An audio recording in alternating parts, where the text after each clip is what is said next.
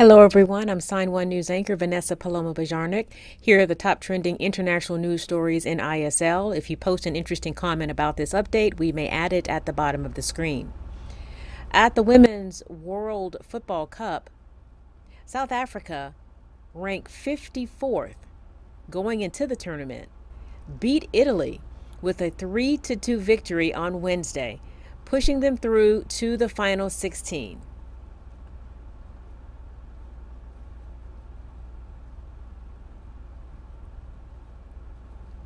And if being knocked out of the World Cup tournament wasn't enough, fans of Italian football were saddened by more news.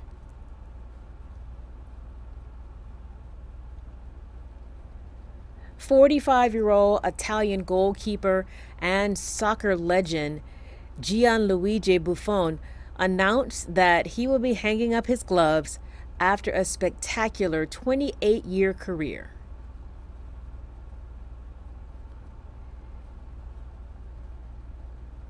Buffon leaves the pitch with a World Cup victory, 10 Serie A titles, and 1 league title under his belt.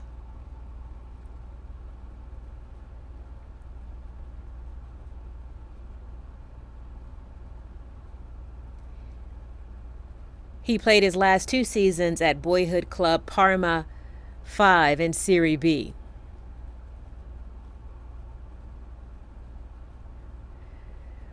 Buffon posted a video saying that, "That's all, folks. You gave me everything. I gave you everything. We did it together." Officials at China's zoo are trying to reassure visitors that their sun bears are not people dressed in costumes. Rumors and conspiracy theories have been swirling on social media after video of a sun bear standing on its hind legs went viral.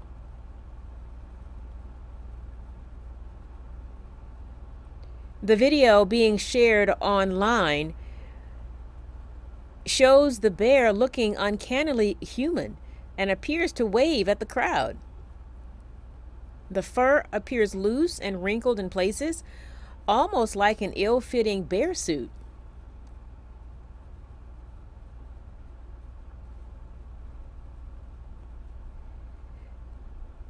The zoo released a statement written from the perspective of the bear, saying, "I am Angela, the sun bear. I got a call after work yesterday from the head of the zoo asking if I was being lazy and found a human to take my place.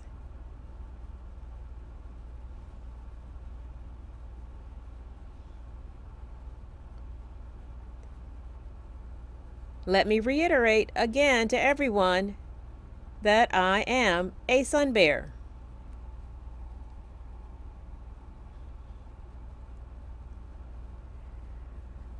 According to a report from a Russian children's rights group, over 700,000 Ukrainian children have been brought to Russia since the start of the war.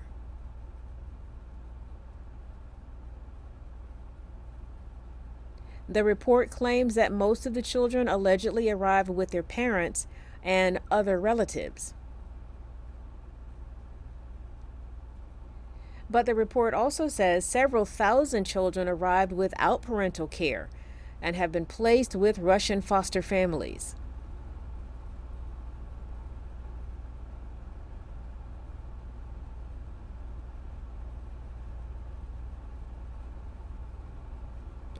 In March, the International Criminal Court in The Hague issued international arrest warrants for Russian President Vladimir Putin and other top officials, allegedly for their responsibility for the war crime of unlawful deportation and transfer of children during the Russian invasion of Ukraine.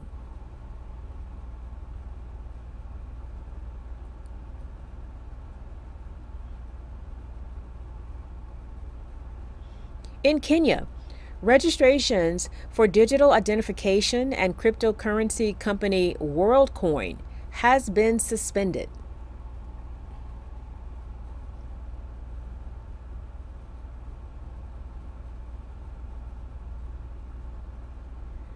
Thousands of people showed up to get their eyes scanned in exchange for cash. But Kenya's foreign minister says the company is using Kenyans as guinea pigs to collect data.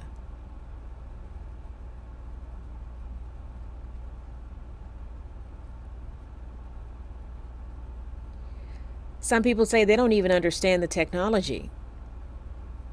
But they showed up to get the $61 reward for signing up.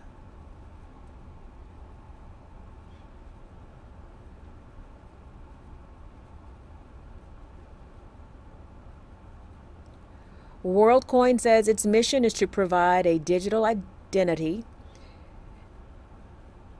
to separate humans from online robots.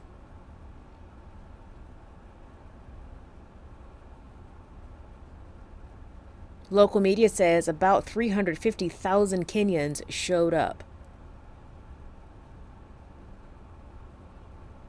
But officials with WorldCoin did not give a number to CNN.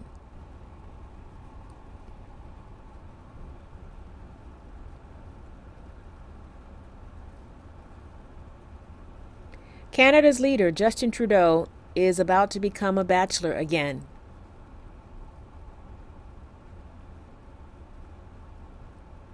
He announced Wednesday on Instagram that he and his wife, Sophia, are separating.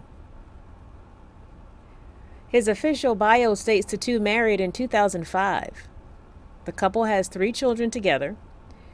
He is one of Canada's most famous politicians. She is a former model and TV host. Trudeau says they had many meaningful conversations before making the decision to separate. Officials say Sophie has already moved out of their home.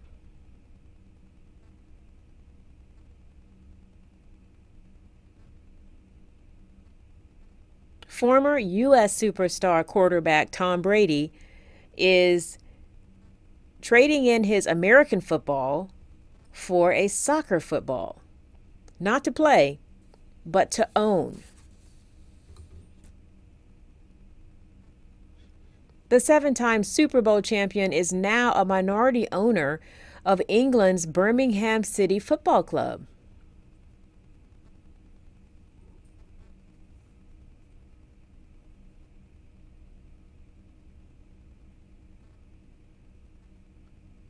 Brady announced the news on Twitter, admitting he has a lot to learn about the sport.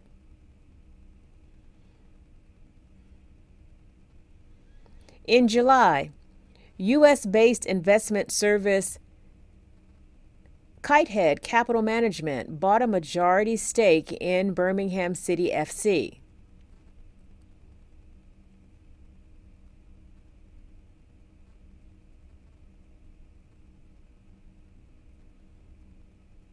According to the club, Brady will become a chairman of the new advisory board and work directly with club leadership.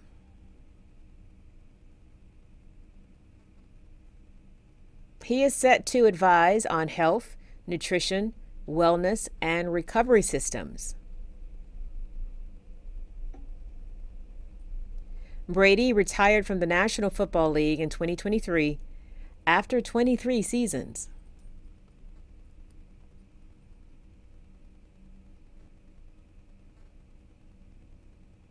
On October 10, 2013, a Danish man named Thor Pedersen left his job, his girlfriend, and his family to embark on an epic journey.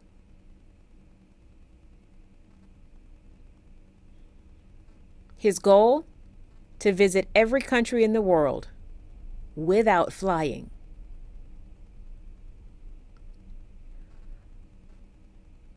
On May 24, 2023, nearly 10 years after he left, he accomplished his goal, visiting 203 countries.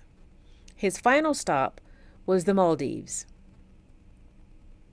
But did he fly back home? No. He hopped on a container ship and sailed for 33 days until he returned home on July 26th. When he landed, there were about 150 people waiting and cheering for him.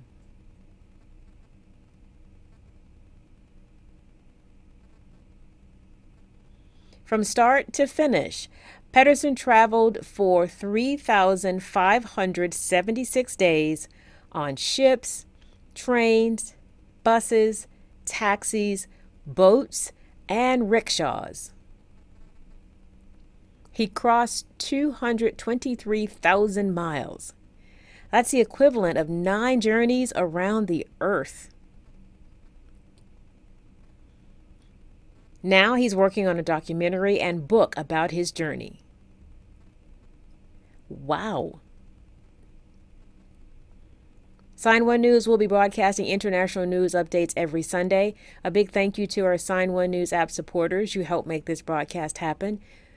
You can download the Sign1News app by heading to the App Store or Google Play Store on your smartphone. And you can also watch on Apple TV, Amazon, and Roku.